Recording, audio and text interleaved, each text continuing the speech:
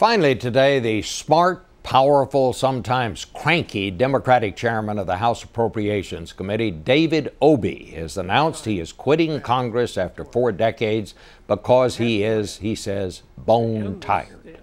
We came to Washington the same year, 1969, and his announcement reminded me what a different world it was back then, when members didn't go home every weekend to raise money and actually stayed in Washington and got to know one another.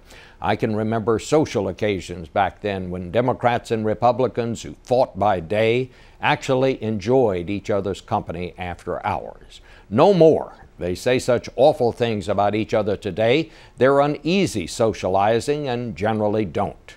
Not long ago, for example, a staffer for a congressional leader actually asked if we could provide a private waiting room for his boss, who was appearing on Face the Nation, because the boss didn't want to share a waiting room with someone from the other party.